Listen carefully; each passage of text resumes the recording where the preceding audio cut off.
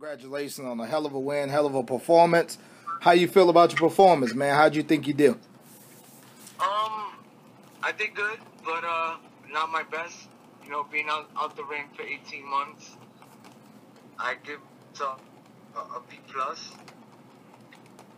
But you know, there's a lot of things to work on, and you know, like I always say, I'm my biggest critic. I don't need nobody else to criticize me. I know what I got to do, and I just got to get back to the drawing board. But man, that's still impressive. An 18-month layoff. You come back and you fight a young, hungry prospect, and you, I mean, obviously the split decision was crazy. You unanimously beat him, but yet you still don't feel like you put on the kind of performance I guess you wanted to. Absolutely not, man. I know I could have did better, but you know my timing was a little off. I was anxious, and man, I don't know. I like criticizing myself because that's what keeps me going, man. If you think you know everything in boxing, you're wrong, man. That's when you can run into a lot of problems. For sure, bro. You have defeated back-to-back hot prospects in Vasquez and Alparella. Are you looking for the step-up welterweight opponents, or are you more than content knocking these prospects off that they put you against that I guess they kind of count you out in? To be honest, man, I'm not a young scrapper anymore, and they keep putting me in here with these younger fighters, and I want the top guys, man. I've been saying it for quite some time now, but I guess they wanted to test my will and test my ability to see where I'm at, and you know, these two victories right here just showed where I'm at and what I'm willing to do. And the record of your last three opponents, obviously with Thurman, Vasquez, and Perella, 61-2. So that to me tells me you don't just want to exist in this division. You are willing to fight top guys, and you are willing to go forward and pursue that championship dream. Oh, absolutely. You know, it's amazing because I never had the chance to really handpick my fighters. Whoever they gave me, that's who I had to fight. That was just that's the underdog life. And I'm not gonna stop picking cherries now. Like I'm close, you know, closer to the end of my career, and like I said before, I just want to fight the best before I leave the boxing game. I talked about you on Twitter Saturday night during and after the fight, and a lot of fans picked up on what I was saying. They felt like you're just a guy that's never really got your just due, but you can beat anybody on any given night. Is that your mentality? Because you do kind of relish in the underdog role, but you can beat anyone on any given night. Is that your approach? Absolutely, man. The beauty of boxing is anything can happen. Like you're saying, at any given night, anything can happen. And, you know, the last couple of, I'd say the last 2 years, I've truly grown to really understand and learn what I've done wrong in the past, and I'm just capitalizing off of that, and I take it for what it is, the time off that I had the last 18 months, and I'm 110% focused now. I know in boxing there's no shortcuts. You got to be across the board. You got to be 110%, and I learned that the hard way. You know, being defeated by Thurman, I feel like I wasn't 110% all around the board. I didn't have a long camp for that fight. I always get short notice, but that just been my luck in the boxing world. I talked to Brian Perella prior to the fight, and he said he expected you to try to walk him down and put a lot of pressure on him. That's exactly what you did. That's what he expected, and yet he still had no answer for it. Was that the game plan going in, or did you see something in him during the course of the fight that let you know you can apply that kind of pressure? To be honest, doing my homework, you know, in boxing you gotta educate yourself, and I just watched a lot of his film, and I noticed going backwards he wasn't the greatest fighter going backwards and putting pressure on.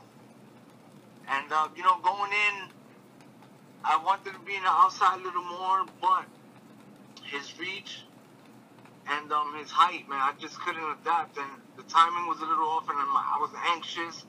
I was like, you know what, I got to take this fight inside and push him back, and that's what I did, and I'm glad I did that. It appears in the fourth, fifth round or so, his shots didn't have a whole lot on him. You can see his legs starting to get weary from him fighting off the back foot. Did you sense that, and did you feel that his shots were starting to be more on punches somewhere in the middle of the fight? Absolutely. I think the pressure really got to him. He never had that pressure put on him. He never fought a type of fighter like myself. But pressure busts pipes, man. And he's young. He never experienced that, and it's the first time for everything.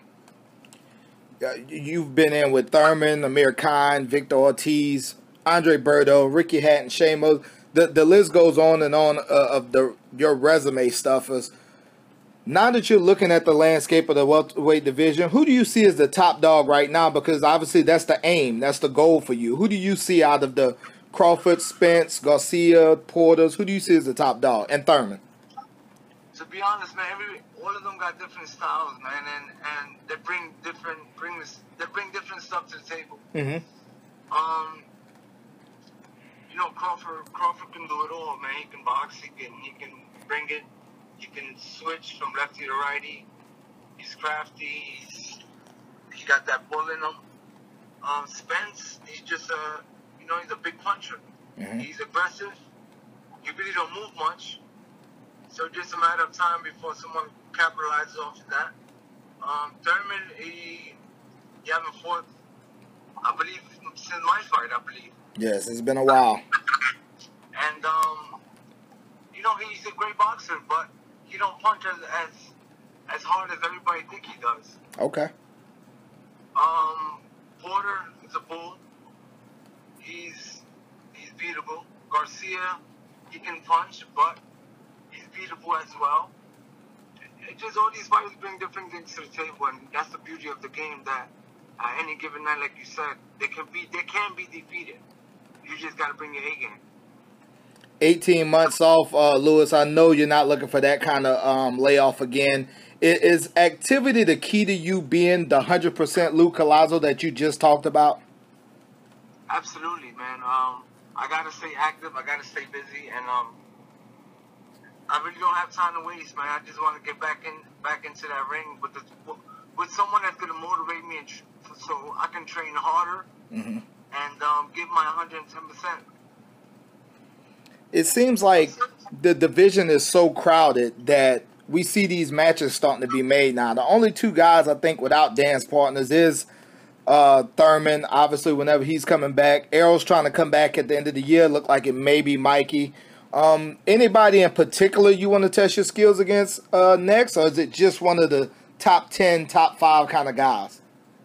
I want to be honest, man, I would love to fight Manny Pacquiao. I know people saying, oh, you don't deserve. Me and him is the only ones left from the last era. That's right. And we had almost a similar age bracket. He's a little older than him. I am, but I think that might be a hell of a fight in the Philippines. I'm willing to go across the pond to go over there and fight him, man. I just want to fight the top guys, man, before I leave the boxing game.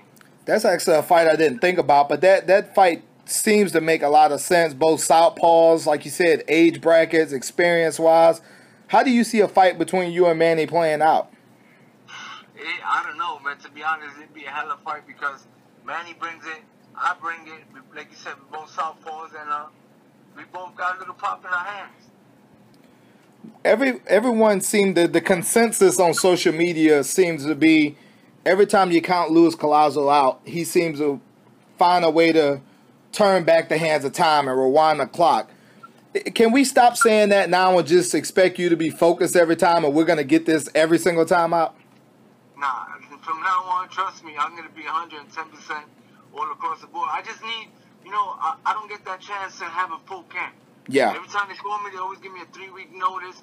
Like, to be in the top of the division, you got to have at least 6 to 8 weeks of preparation. Easily, definitely. All these champions are getting the opportunity, but I always get the short end of the stick. No, for because sure. They know if I'm 110% ready, I'm going to be a problem.